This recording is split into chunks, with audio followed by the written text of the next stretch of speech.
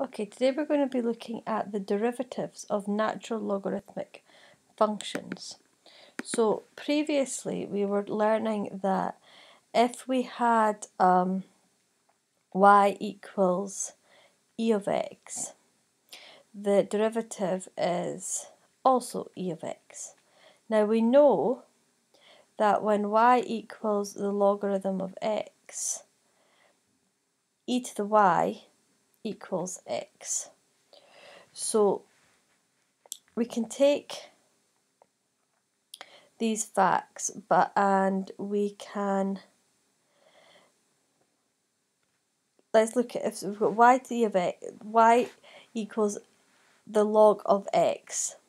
If we take the exponential of y, we get x, and the exponential of y equals dx by dy. So dy by dx, by rearranging, must be 1 over x.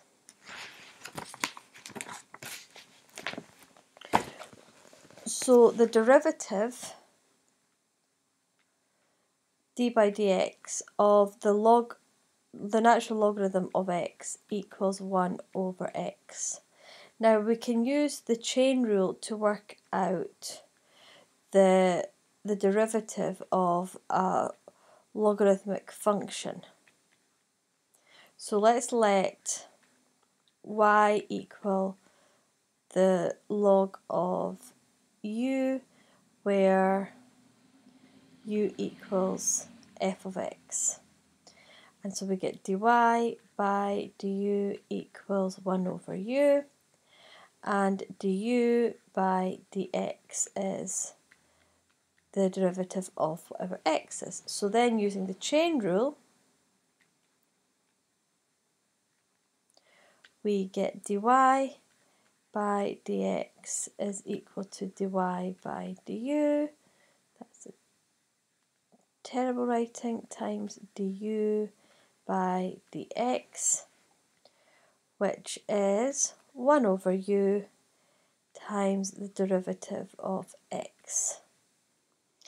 So the general rule is I'm going to move that.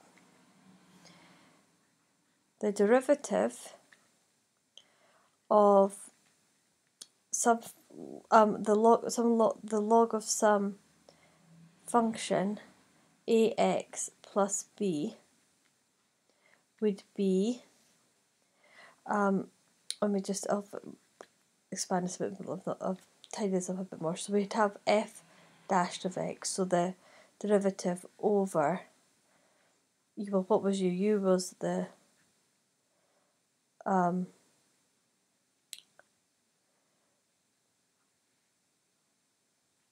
u was the function, that's not that, I was putting the wrong one in, f of x. So in general, the log of the derivative of the log of some function would be the derivative. So the derivative of ax plus b is just a over ax plus b, that function. So let's look at some examples of this. So the log of 2x will be the derivative of y equals log of 2x is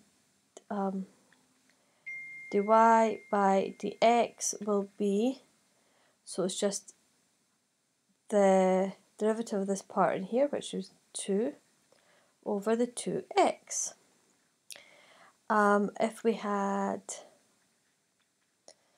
the log of 4x minus 3, dy by dx is, well, the derivative of this part here is just 4 over this function 4x minus 3. And if we had y equals the log of the square root of 5 minus x. Now there's two ways to do this one.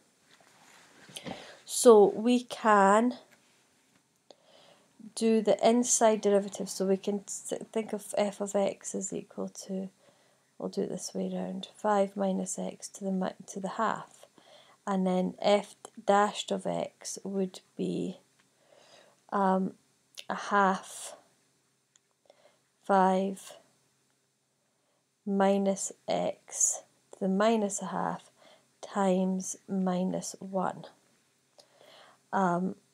which is minus 1 over 2 root 5 minus x. So let's go back to this. So then dy by dx would be, remember, the derivative of the f of x over f of x.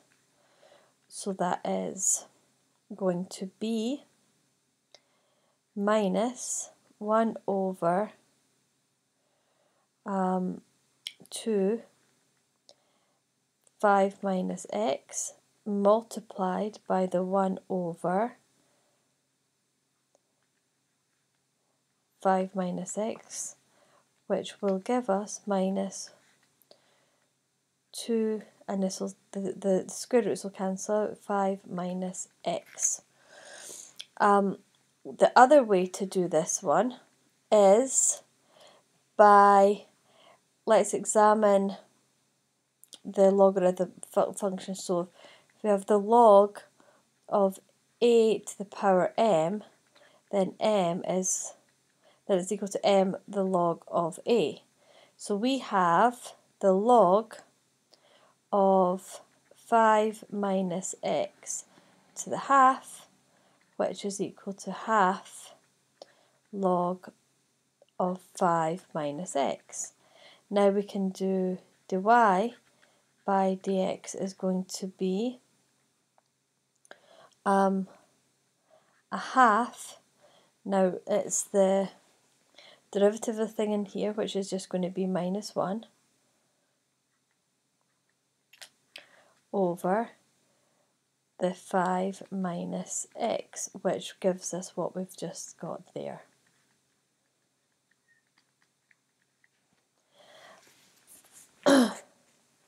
Let's do a couple which involve the product rule and the quotient rule, just to show us something that's a wee bit more complicated.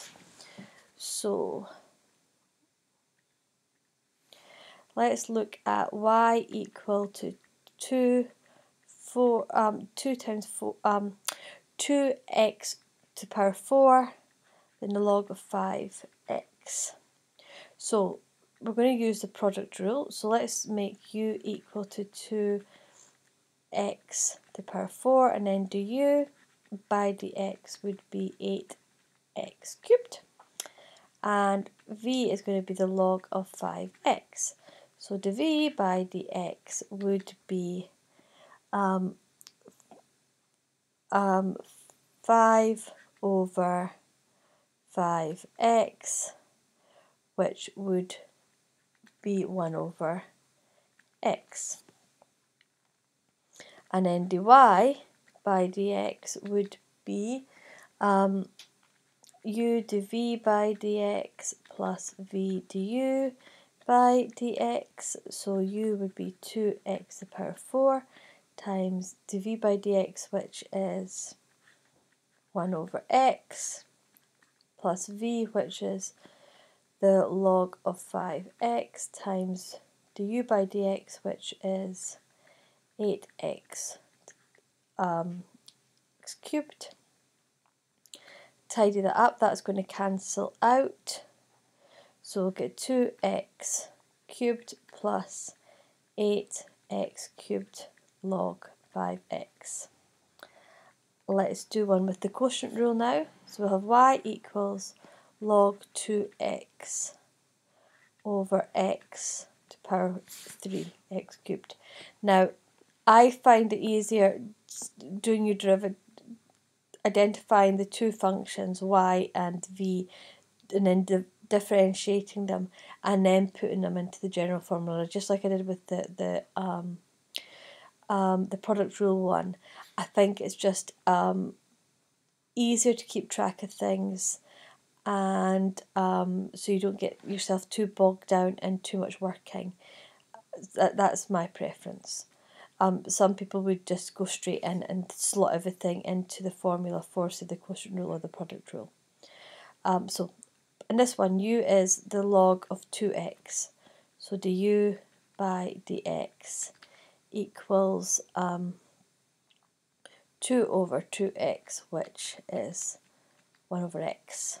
And then v is x cubed, so dv by dx is 3x squared. Now the quotient rule is, I just need to always double check, I don't get them all, get them the wrong way round, is v du by dx minus u dv by dx all over v squared.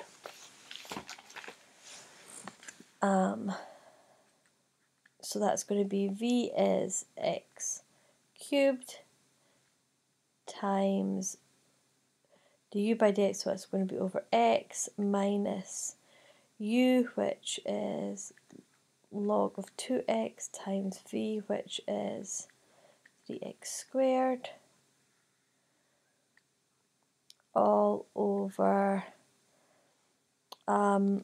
v cubed, which is x cubed times squared, which is going to be x to the power 6.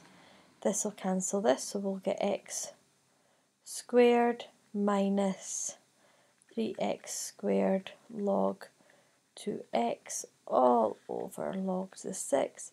We can take that out and simplify it, so we can take the x squareds out, and that's going to cancel with this, so we'll have 1 minus 3 log 2x all over. Now the x squared that we've taken out is cancelling with that, so we'll just get x to the power 4. So I hope that helps.